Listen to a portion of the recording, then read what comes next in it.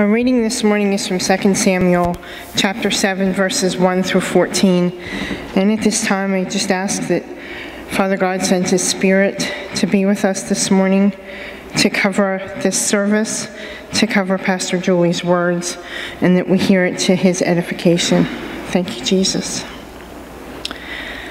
Now when the king was settled in his house and the Lord had given him rest from all his enemies around him, the king said to the prophet Nathan, "See now, I am living in a house of cedar, but the ark of God stays in a tent." Nathan said to the king, "Go, do all that you have in mind, for the Lord is with you." But that same night, the word of the Lord came to Nathan, "Go and tell my servant David, thus says the Lord, are you the one to build me a house to live in?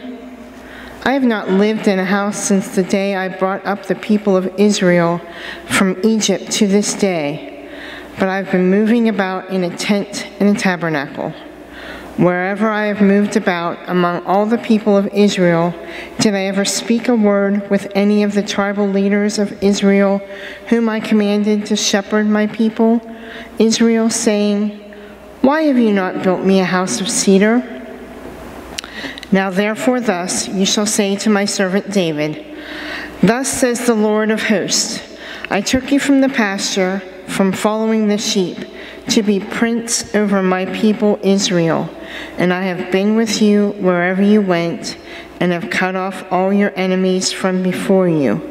I will make for you a great name, like the name of the great ones of the earth, and I will appoint a place for my people Israel, and will plant them, so that they may live in their own place, and be disturbed no more, and evildoers shall afflict them no more as formerly. From the time that I appointed judges over my people Israel, and I will give you rest from all of your enemies. Moreover, the Lord declares to you that the Lord will make you a house. When your days are fulfilled and you lie down with your ancestors, I will raise up your offspring after you, who shall come forth from your body, and I will establish his kingdom. He shall build a house for my name, and I will establish the throne of his kingdom forever. I will be a father to him, and he shall be a son to me." This is the word of the Holy God. Thanks. The epistle coming from Corinthians, 1 Corinthians chapter 3, verses 10 through 17. Here's what the words of Paul proclaim. "By the grace God has given me, I laid a foundation as a wise builder, and someone else is building on it. But each one should build with care. For no one can lay any foundation other than the one already laid, which is what? Jesus Christ. If anyone builds on this foundation using gold, silver, costly stones, wood, hay, or straw, their work will be shown for what it is, because the day, capital D, will bring it to light. It will be revealed with fire, and the fire will test the quality of each person's work. If what has been built survives, the builder will receive a reward. If it is burned up, the builder will suffer loss, but yet will be saved, even though only as one escaping through the flames. Don't you know that you yourselves are God's temple, and that God's Spirit dwells in your midst? If anyone destroys God's temple, God will destroy that person. For God's temple is sacred, and you together are that, what? Temple. The word of God for the people of God. Thanks be to God. Will you please pray with me? Gracious, holy God, we thank you for your word this morning. And Lord, sometimes our minds start racing and thinking other things. But God, this morning I ask that you direct us to you, the Holy One, the God with all power and with all might, the King of Kings and the Lord of Lords, Open our eyes, our hearts, and our minds to you. And let us be transformed by your amazing grace as we hear your word. So, Lord, open us up to your Spirit once again and move in us to be your church in a powerful way. We ask this in Jesus' name. Amen. Amen. You may be seated. Now, this morning the title of the message is, Does God Prefer a Mobile Home? Now, sometimes mobile homes are pretty much stationary, but sometimes people like to camp. How many here like to camp? Mobile homes can be taken anywhere, and you can go up to the state park if you want to. You can go down to the beach if you want to. Have some wonderful time away from home in a mobile home. So I'm not talking about one that we would live in per se, one that's stationary. I'm talking today about one that moves around. So does God prefer a mobile home? So I'm going to ask you that question this morning. Well, in Exodus 25, God gives Moses the instructions to build the Ark of the Covenant, what to place in it, and how to build the tent that would hold the Ark of the Covenant. Now, when I say ark, I'm talking about a wooden box. And as you know that, God instructed Moses to put in there what was the very presence of God. God's word in the Ten Commandments, plus some other things. And what they did was they carried that wherever they went. It initially was in a tent, but then they carried it wherever they went. Moving forward, here's what God says. Then have them make a sanctuary for me, and I will dwell among them. All of its furnishings in the tabernacle, exactly like the pattern I show you. So here, David had just finished building this wonderful place where he lived. But David was feeling guilty. For David, he was living in a home made of cedar. So that meant his home was quite costly and expensive. It would be like living in a cedar chest. They say that it was constructed from that cedar. So could you imagine living in a cedar chest and having that aroma coming at you all the time? Your house would smell good. You wouldn't have to worry about any incense burners or anything like that. But within that, not only did the house of cedar exist with a pleasant smell, but it also repelled vermin and insects. Top it off, cedar was actually used frequently, even though it was very expensive in biblical days. It was used frequently because it was easy to shape and easy to work with. In fact, when I was over in Israel, I saw a boat like they talk about in the New Testament. They call it the Jesus boat. Now, they couldn't proclaim for sure if this was the boat of Jesus that they brought up from the sea. However, that boat was made out of cedar because it was able to shape and to be formed well, therefore keeping out water. So cedar is very good quality wood, as you well know. So David is in his wonderful smelling, beautiful home, and he gets this urge upon him. He says, the house that I'm living in is pretty nice. And David shares with Nathan, I think we should build God a big building. I think we should build God a nice place where his body can dwell as well. Well, Nathan was often serving right beside David. And at first, Nathan was right on board with David's suggestion. In fact, David had a lot of wisdom, so of course he would be on board with that. But before David could start driving that first nail in the board to prepare this place for God, guess what happened? God delivered a message to Nathan that he didn't want a house built out of all of this stuff. And normally God would speak directly to the person, but for some reason he goes through Nathan the prophet here to convey the message to David, perhaps so that he could hear it better. So as Nathan receives this bold revelation from God that God is not in favor of building the large building, no cedar, no stone, and not even a place in David's eyes for the presence of God to dwell. God didn't want a formal house to be built at the time. But as God talks to Nathan, here's what God says. I'm going to build another kind of house for David. I'm going to build a house for him.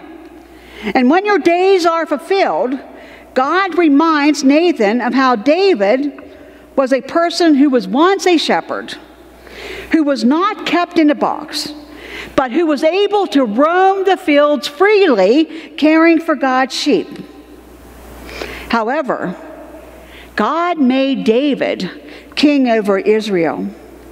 Just like with Abraham in the beginning of the Bible with that covenant, God said to Abraham, or Abram at the time, he says, I will make you the father of many nations. I will make you so many descendants that you can't even count them, similar to the grains of the sand.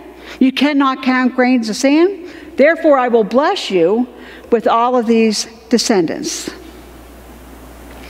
Here's what God said to Nathan, to David. And you will lie down with your ancestors, and I will raise you up a seed after you that will come forth from your body. And I will establish a kingdom where a king shall reign from the throne of David.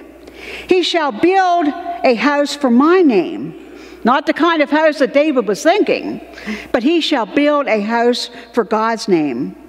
And God says, I will dwell and establish the throne of his kingdom forever. I will be a father to him, and he will be a son to me. Now, in Jewish history, as with here in the city of David, it's customary for the next oldest son to be born, to build and to be the king. However, God's saying to David, this king will be born after your time. So that automatically raises a red flag. How's God going to be borning a child, a king, after David is gone? Well, God will build a house for David, all right? Not because David did everything the right way, but because it is God's will to be revealed and unfolded to humankind. God had designed and built the house that was to be built upon the throne of Jesus Christ. If you look again in biblical history, the Gospels primarily connect our salvation, our hope, our home in the hope, the dynasty, the kingdom of Jesus Christ. And often you'll hear that house of David lively proclaimed on Palm Sunday as the king himself enters the city of Jerusalem, riding that humbly upon a donkey, not like usual kings, but he rode humbly upon a donkey through the city. My friends, this story, this reality, this hope that we have, is built upon no other ground but the fulfillment of Jesus Christ as the promised one to the people of Israel, the promised one to us. The descendant of David, Jesus Christ, was the King of Kings, the Lord of Lords, the eternal King of the eternal kingdom of God. My friends, God does desire a mobile home. Let me clarify why. In the New Testament, the scripture Paul talks about us being the royal priesthood. God has returned in his dynasty in a different way through Jesus Christ. And as you know, Jesus came, Jesus died on the cross, and Jesus was resurrected. He came to show us how to live. And as he was resurrected, he ascended into the kingdom of heaven and then came down among us. God sent the Holy Spirit, which is everywhere. We are the temple. You are the temple of God. You are God's mobile home. You take God with you everywhere you go.